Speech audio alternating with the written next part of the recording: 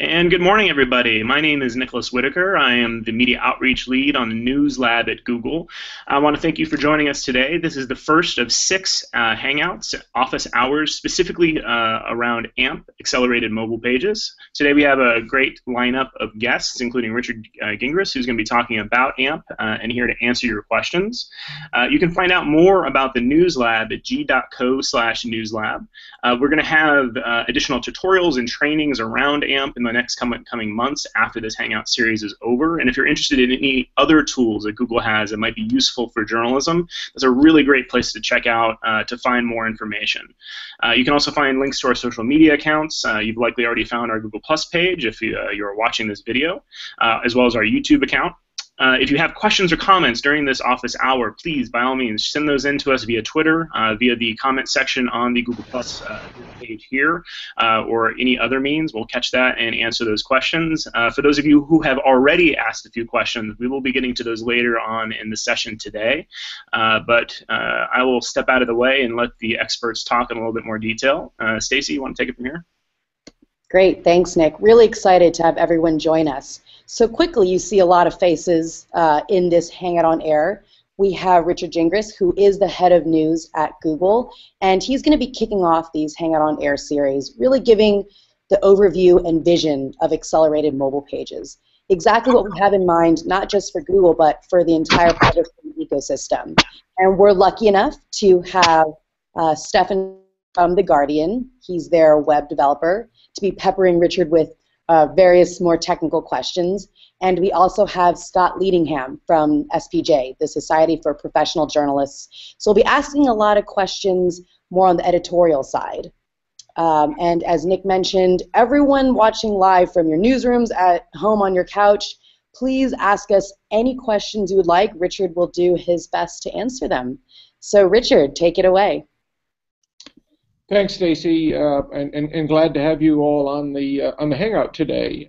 So, what I would like to do is begin by giving a bit of introduction to the AMP project for those who aren't as familiar with the core aspects of the vision, as well as give you a sense of how we got here, how we and the larger collaboration of publishers and technology providers are engaging and collaborating with the effort to put it in place and continue to evolve it. So let me take you through that intro, give you a sense of exactly where we are with the project, and then we can open it up for all of your questions. Let's just start from the beginning. Why AMP? It really starts from our perspective with recognizing, which came as a result of many discussions with people in the industry over the last 8 to 10 months or so, regarding the key issues in the ecosystem today, in the web ecosystem today in particular. And there are two, of course, that quickly come to the fore. One is simply the issue of performance. Web performance on average is not, I think, what any of us would like to see, and this is particularly problematic on mobile devices, particularly problematic in parts of the world where data plans are expensive and constrained. We think there's a great opportunity to address that and a great need to address that. So again, can we make the web as fast and compelling as we all know it can be? The second issue was the many suboptimal ad behaviors that we're seeing in the ecosystem. I think we're all aware of this. We all see it when we load pages today, both the length of time it takes for everything to load, the jankiness of behavior when various components are loading into the page, making it difficult, obviously, for the user experience, difficult to really enjoy the content that the user came there for. That obviously is deeply problematic as well. Both of these issues, I think it's important to know, and I think we all do know, have very significant secondary impacts.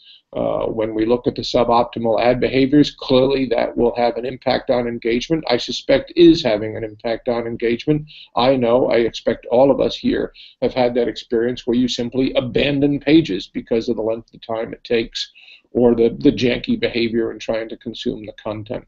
It's obviously had the secondary impact of stimulating an unfortunate rise in ad blockers around the world. In some areas worse than others. In Germany, ad blocker percentages are now up into the 30 to 40% range. Clearly, this is can be hugely impactful in terms of the revenue lines that publishers require to continue to sustain and be profitable in their endeavors. The second impact, and this sort of comes from the performance, is I think it leaves the publishing ecosystem and the web itself vulnerable to proprietary platforms who can indeed, because of their highly managed environments, provide a faster experience. And of course, I'm talking about social networks, messaging apps, and so on. And I certainly fully understand their efforts to create crisp experiences and their efforts to work with publishers to leverage their proprietary environments. But I think all of us know that for the web ecosystem to really thrive, we really need the open distribution environment of the web.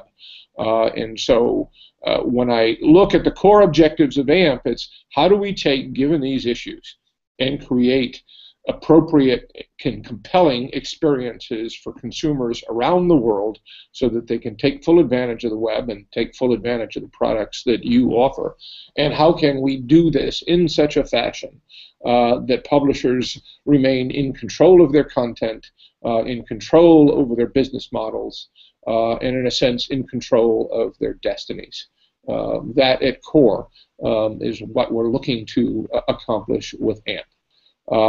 We felt that as we assessed the problem and looked at the situation with solutions in the proprietary space, Facebook Instant Articles, for instance, we felt it was important to really take and address this at a foundational level.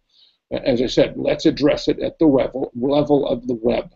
And in doing so, let's adhere to the web principles of openness and to the web technologies that all of us have enjoyed over the last 2 decades of the evolution of the web.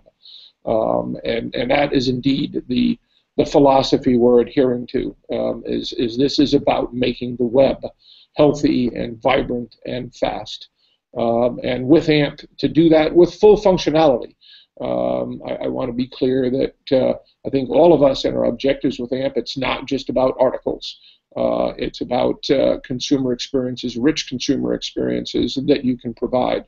And it also goes beyond leaf pages, and we can talk about that.